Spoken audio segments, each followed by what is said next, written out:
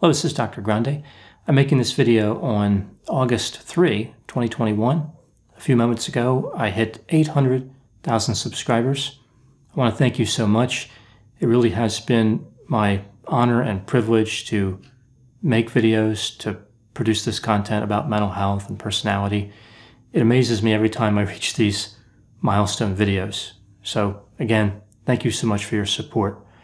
In today's video, I wanted to answer an older question that I was asked about my knowledge of vehicles and my preferences for vehicles. I've talked a few times in videos about vehicles, like the topic comes up if it's like a true crime case and the offender or the victim was in a certain car or truck or SUV or whatever. And I think I've talked a few times as well about some of my mechanical experiences with vehicles. So I'll go through my list of top 10 vehicles that I've owned at one time or another in my life. A few of them I still have now, but most of them have come and gone. Before I get to that, I do want to talk a little bit about my philosophy of buying vehicles. I want to cover a few of the vehicles I've owned that have really not been favorites by any measure, and then I'll get to that list, that top 10.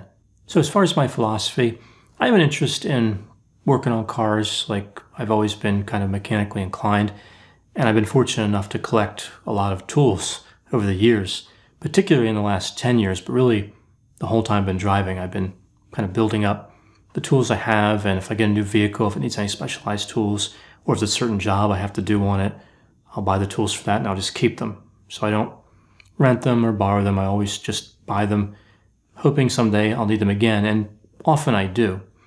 So again, that's kind of resulted in me having a number of tools available, and this affects kind of my car ownership strategy. I like to buy older vehicles with low miles, even though I have purchased vehicles new, and I have purchased a few with high miles. Generally, that's my strategy. Generally, that's what I like to stick with. Now, that's a strategy that's economical when you can fix your own vehicle, but if you can't, it might not be a good strategy. So that's not for everybody. That's just what I do. I'm also very focused on the deal, like to get a good bargain. And sometimes that's not always the best because you don't really get what you want. You get what you're able to get for cheap. But either way, that's affected my car ownership strategy through the years. I haven't always bought vehicles that were winners, but overall I've done okay. And if I bought one I didn't like, I usually sold it pretty quick. So there are a few vehicles that I won't be talking about because I bought them and then a few days, weeks, or months later sold them. I purchased a number from private individuals, but I've actually bought most from dealers. And that's probably the worst place to buy. But I was never really desperate in terms of like I needed something right now. I was always able to walk away, which I do much of the time. And a lot of the time, the dealer will call you back, especially years ago. Maybe not so much anymore with the internet being kind of the way cars are bought and sold. But years ago, it was pretty easy to go in and express an interest and kind of make an offer. If the dealer wasn't interested, walk away, and they would be in touch. A few times I got really good deals doing that. Other times they don't call back, of course, and I would just move on. But either way, that kind of frames out my philosophy in terms of ownership. So I want to mention a few vehicles I've owned that have really not been too good for me. And some of the ones that are on my favorite list actually aren't too good either, but they're still favorites. So a few that I was really disappointed with. I had, when I was younger, actually it was the first car I ever owned. It was a Dodge Aries, basically a K car. I think it had a 2.2 liter four-cylinder, something like that. Automatic transmission. It was a two-door, it was a coupe, and it was yellow, kind of an orangey yellow. Not a great car, but I was in high school and it did the job. And mechanically, it was a nightmare. In terms of performance, a lot of vehicles these days you'll see it'll say 0 to 60 in 7 seconds or 10 seconds, or if it's a sports car, maybe something like 4.5 seconds. I think for the Aries, it really should be more like yes or no, right? 0 to 60, sure, someday it might get there. If you're going uphill, it wouldn't really, but on a level or going downhill, it could get to 60, but it wasn't going to break any land speed records. Another one I really didn't like, I had a 2003 Chevy S10. It was a vehicle I bought just because I got an incredible deal on it. Like really good. And it's great that I did because it was a nightmare to maintain. Like it just took so much work. Now, it wasn't maintained properly to begin with, and that was part of the problem, but also I just don't think it was made very well. It was a 4x2, 4-cylinder, automatic, extended cab. It was actually the 3-door. So instead of having like a quad cab, it just had on the driver's side this little extra door that opens up. It's a neat idea, but that was really the only cool feature of the vehicle. It did have a spray-on bed liner, so that was nice too. The bed was always in good shape, but the rest of the truck was not. I did so much work to that truck. The brake line literally rusted through. I've only had that happen one time in all the cars I've owned, for a brake line to literally rust through and leak brake fluid. And several other brake lines weren't in good shape, if I remember right, but they weren't like rusted through. They just were rusted, like they had rust on them. And it was, I think, way early compared to when I owned it. I bought it in, I want to say like 2015, something like that. Again, 2003. So you wouldn't think that in 12 years it would rust that badly. I had to replace the shocks, brakes, air conditioning a few times. The anti-lock braking system control module failed. I actually mailed it out to get it rebuilt instead of buying a new one, and the post office lost it. So it didn't have anti-lock brakes. Brakes still work without it, but they weren't anti-lock. It just had so many other problems that developed. It developed these strange noises that I could not locate, and usually I'm pretty good at finding those. I have different tools designed for that, and I just could not figure out what was going on. Sometimes the instrumentation lights would just turn off. Don't know why. The fuses were fine. Everything else I checked was fine. One of the other things that happened with the S10 was the door pins actually wore out, like bushings, these pins and bushings. So it was on the driver's door.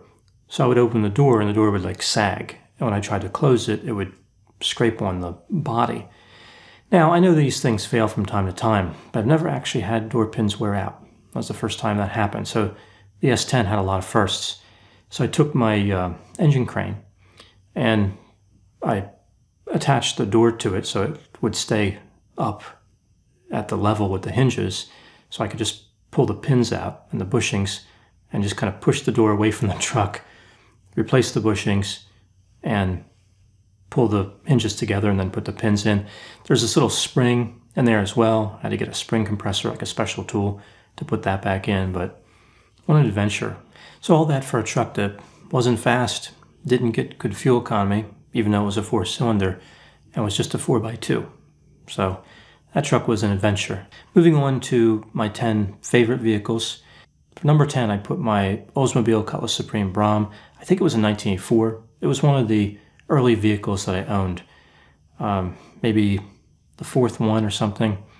So I was still pretty young, probably around 19, something like that.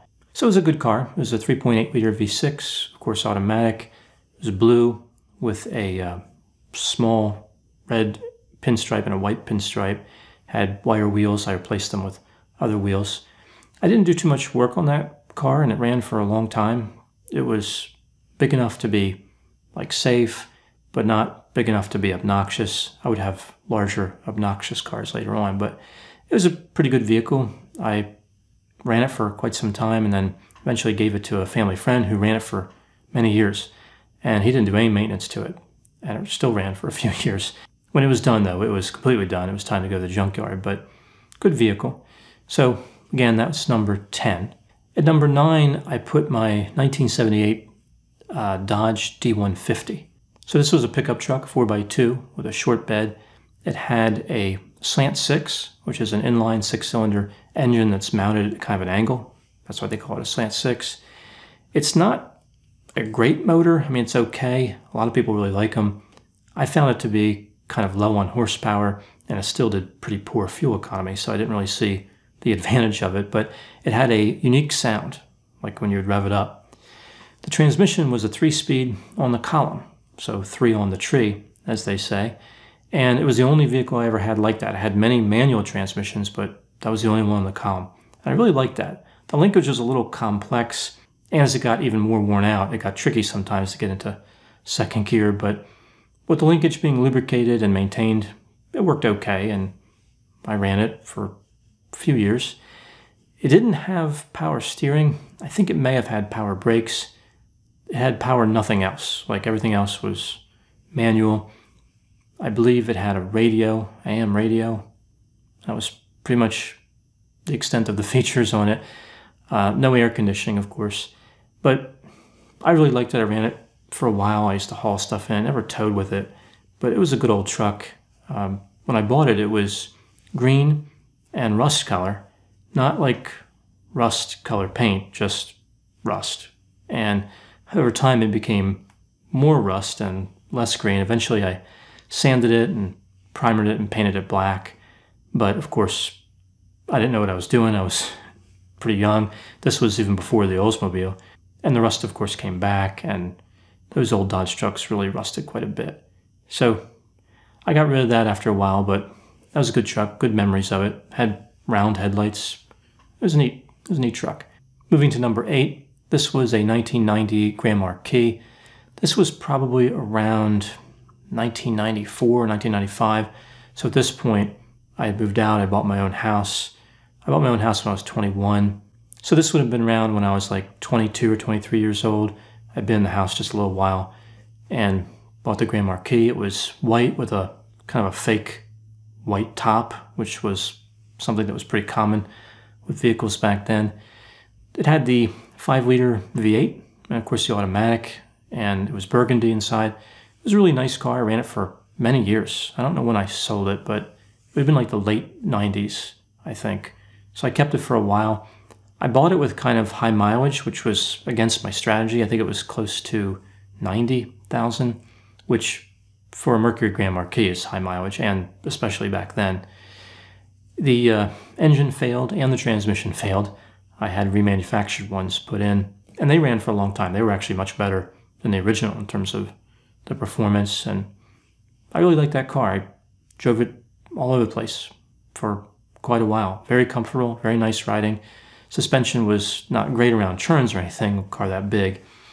It was kind of soft, but really much better than I would have thought, based on some other larger vehicles, like a Caprice Classic station wagon that I once drove that had a very soft suspension. So that was number 8. Moving to number 7, I once had a 2012 370Z Nismo, gunmetal gray. So this has the naturally aspirated V6, 3.6 liter. It made 350 horsepower. It was really a good engine. It kind of sounded rough when it would run, even when it was in good shape, but it's quite powerful. Had a 6-speed manual transmission with I think it's called a synchro rev match. So when you're downshifting, you don't have to heel a toe.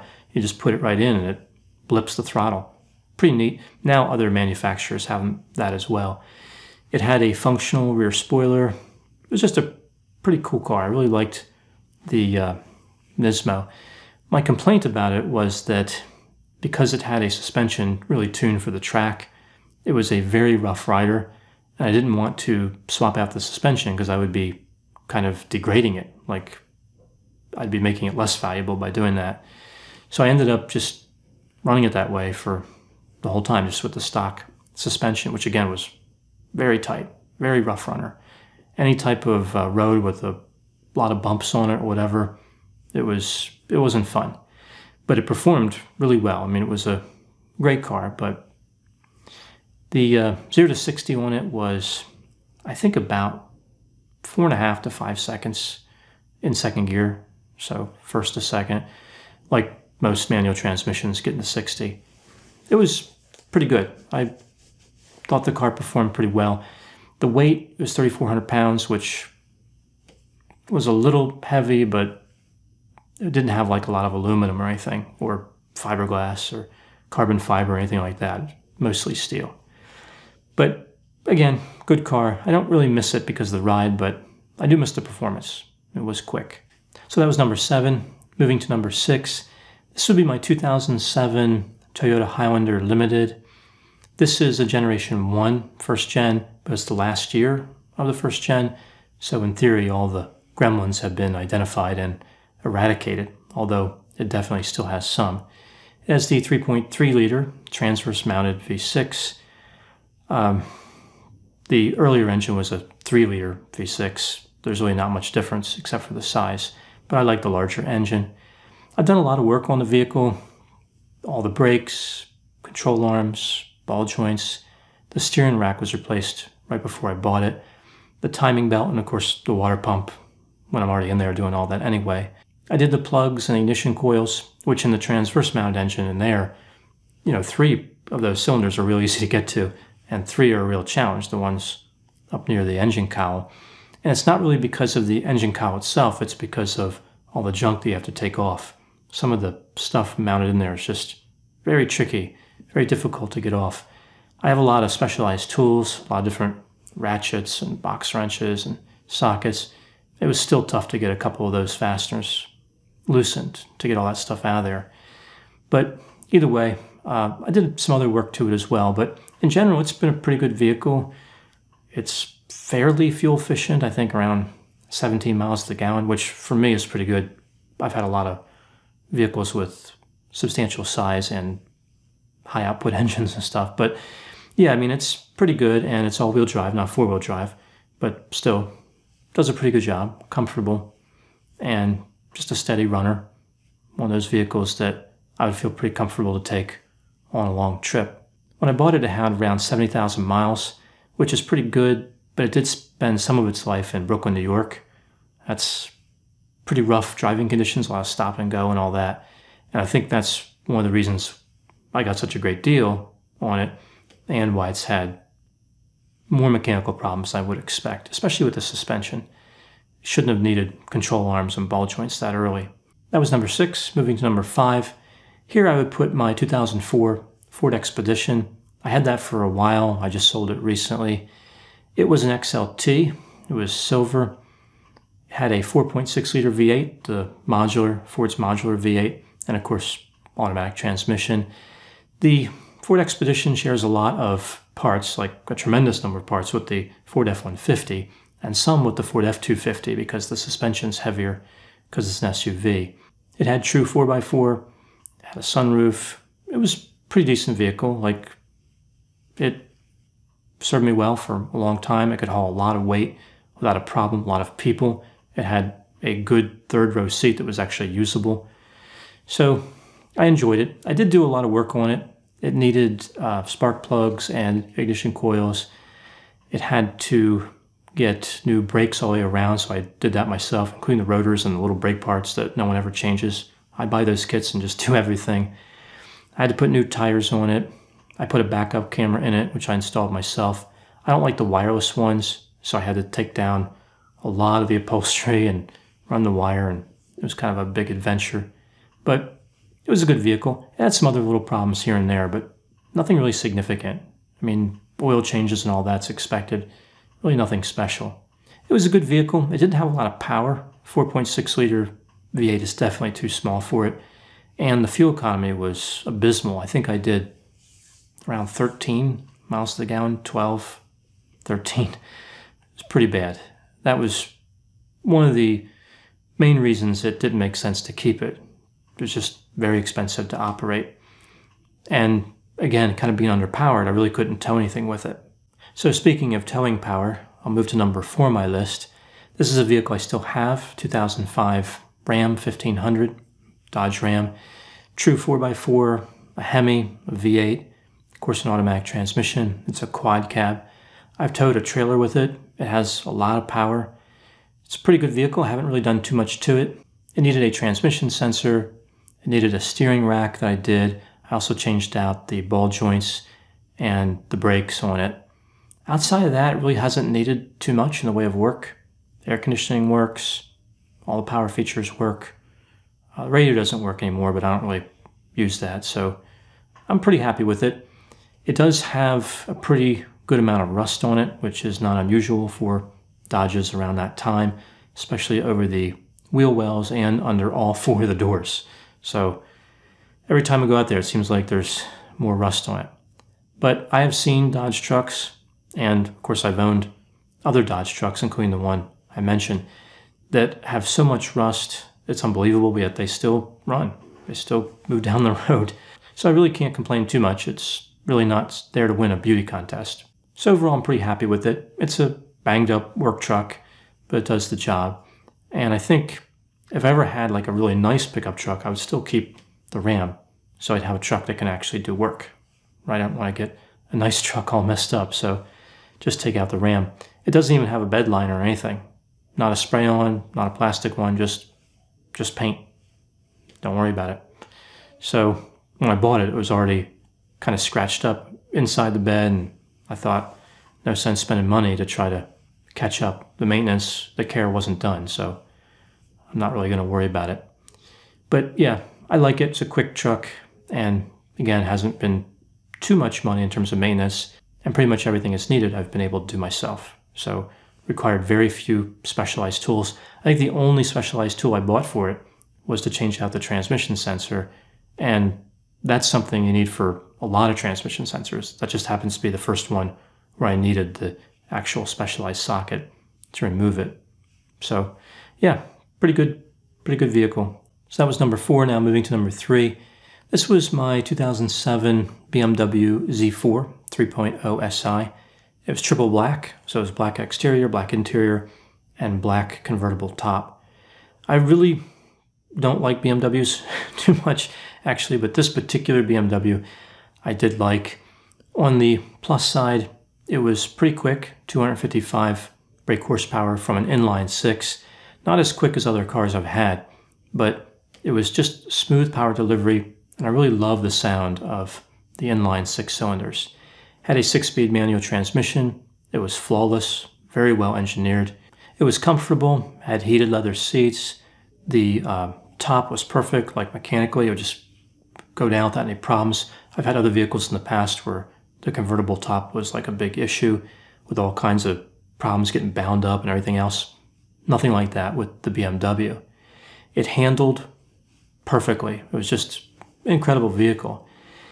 On the downside, BMWs have a lot of little plastic components that are held together with little plastic clips, these little fasteners, all different types. And I'm familiar with these from other vehicles, but BMWs have a lot of them. I had to buy a lot of specialized little fasteners. And every time I would work on it, when I would remove the little fasteners, I felt like I would break a few, so you have to go out and, again, buy a whole pack just to replace a couple. And it just became a lot of work with plastic and not a lot of work with actual metal. So I didn't mind working on it. It was a little tight underneath, but that's the way all sports cars are. Under the hood, it wasn't too bad. The inline 6 was pretty easy to get to everything, but I don't know, it just wasn't a good match. I eventually kind of reached a phase where I didn't want sports cars anymore. I just wanted to have pickup trucks and SUVs, which is where I am now. But for my age, and my health at the time, I think the Z4 was a good match. It was easy to get in and out of, and pretty comfortable, pretty good ride, even though, again, it handled pretty well at the same time. So usually when a car has a good ride, the handling suffers, but the BMW didn't really have that problem. So that was number 3. So now moving to number 2 on my list. This would be a truck I had a while ago. It was a 1996 Toyota Tacoma. It was tan. It was an extended cab. It had a 5-speed manual transmission mated to a 2.7-liter inline 4-cylinder, which was longitudinally mounted, 4x4, true 4x4. It was not fast. It was not fuel efficient. It was not free of any type of mechanical problems, but it was a great truck. It was very comfortable, especially considering the 4x4, and it would just run all day. Like, that truck just loved to run. It was one of the few vehicles I bought that had high mileage when I bought it, and I ran it for many more miles with some problems, but nothing really catastrophic. I had to change a fuel line, fuel filter, plugs, ignition coils, brakes, blower motor, few small things here and there. Really was a pretty great truck. I mean, it really did just keep running. And I think that if it had had the V6, the 3.4 liter V6, I probably would have kept it. But with that 4-cylinder, again, like I felt like I didn't get much more fuel economy, and yet it was underpowered. So I had a 1995 Tacoma as well. It was a V6 with an automatic. Really what I wanted was the V6 with the manual. So I had both of those trucks, but neither one was really what I wanted. One of my sons drove the other Tacoma. So he drove the V6 and I drove the inline 4-cylinder. But yeah, a great truck. You could work in it all day, throw stuff in the back, didn't have to worry about it. Fixing it was pretty easy. I mean, I've had a lot of Toyotas, so I'm pretty familiar with them, but even outside of that, just everything about it was pretty simple and straightforward. Everything was pretty much easy to reach, to work on it. That's the nice part about getting a smaller motor in a vehicle that can hold a larger motor. You get some extra room to work around the engine. But yeah, pretty good vehicle, and I put it at number 2. It's one of the few vehicles I really miss from time to time. So now moving to number 1, my favorite vehicle, the vehicle that I like the most out of everything I've had. This would be my 2008 Lotus Elise, California edition. This was a very unusual vehicle. It's a low-cost Lotus. It's not like one of the more expensive ones like the old Esprit or the Evora, but I really liked the Elise. On the plus side, it was extremely light. It was 2,000 pounds, and it was extremely fast. It handled brilliantly. It handled better than anything I've ever driven. It really was like a go-kart. Like, it was incredible. It had a 1.8 liter 4-cylinder, the same engine we see in a Celica GT, so it's a Toyota motor, a 2ZZ if I remember right. And it had a 6-speed transmission, also one that was in the Celica GT, except gear number 6 was lower in the Lotus. I think it's because they wanted the vehicle to be able to accomplish 150 miles an hour. So this brings me to the downside. Because of that 6-gear switch out, it didn't really have the low rev at high speeds. It was revving high at high speeds, like at 60 or 65. The motor was screaming, and it really gave me a headache. Like, it was quite annoying. If it had the 6-gear seen in the Celica GT, it would have been fine. But again, they did that for the speed. I didn't need the speed. I didn't drive the car that fast. So I didn't really like that part. Other downsides would really be mostly related to the size. It was very hard to get down into. It had a huge door sill. It took me about 2 weeks before I got good at getting in and out of it. Once you're in it, it was fine, but it was just difficult to get in there. There was no room for cargo. The trunk was small. I don't think I'd even call it a trunk. It was this little compartment. The battery was in the compartment as well. I mean, you could fit maybe a few books or something in it. That was about it. The way the trunk lid worked was also the engine compartment lid. So you'd open it up in the back, have the battery, this little trunk, and then you could reach some of the engine. You couldn't do a whole lot of maintenance that way. Which brings me to the other problem. In order to work on the motor or on the radiator in the front, because the radiator was in the front and the engine was in the back, you'd have to remove the clamshells. The vehicle had a front and rear clamshell. And it was a big procedure to get those off. And there's some weight behind them, move them around. And you want to be careful with them as well, because they're expensive to replace if they get damaged. So that was the downside. The size and kind of getting in and out, and you couldn't really move anything but yourself and one other person. When I was sitting in the driver's seat, I could extend my right arm and touch the passenger door pretty easily. When there was a passenger in the vehicle, my shoulder would be touching there. It's like arms would be touching. So it was tight in there. It was a special, weird little car. Now, because of the accident I had when I was 17 that permanently disabled me, I'm careful about vehicles. Like, I like to get safe vehicles. The Lotus isn't unsafe, but just based on that 2,000 pounds, there's only so much that can be done. I mean, it had front airbags, had a great seatbelt, and it was built to be safe, but there was times like when I'd be in traffic where I would look over at, like, say, something like a Chevrolet Suburban or an F-250.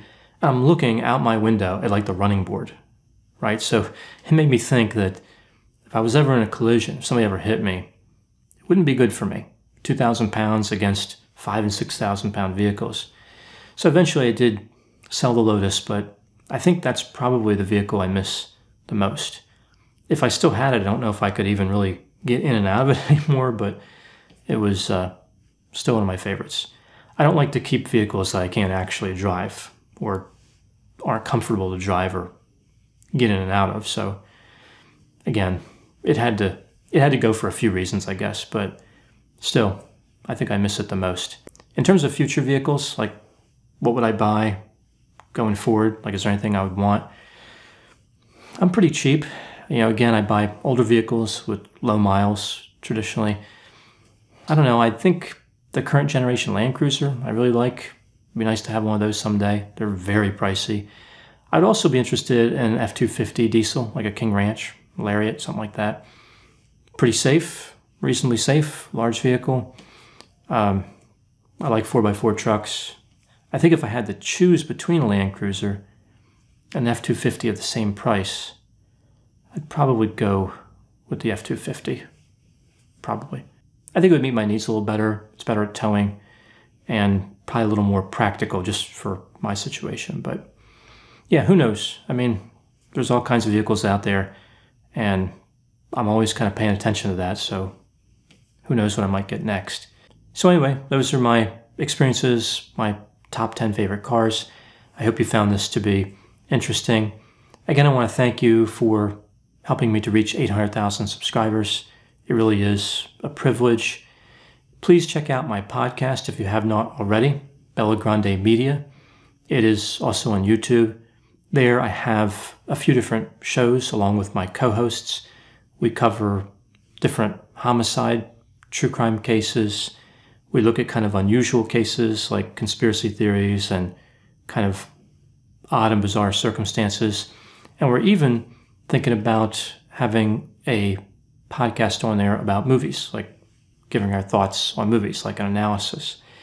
So it's pretty interesting. We record about a video a week, sometimes 2 videos a week, and they're long format. Like the last one we did was over 2 hours. So much different than what I do here on this channel, but you may find it interesting. Again, please check it out, see if it's something you'd care to subscribe to, and I'll keep making content for, of course, both channels. Please continue to put different ideas in the comments for videos. As I mentioned before, I collect all those ideas, I put them into different documents, and I look through them, and that's where I get the ideas for my videos. So it's very helpful to me, and it helps me to create videos that people are going to find interesting. So again, please continue with those comments. It's been very helpful to me. So I'll wrap up by saying thank you again. I really do appreciate your support. It really just keeps me going as I continue to research these topics and record videos. Thank you so much. I'll talk to you soon.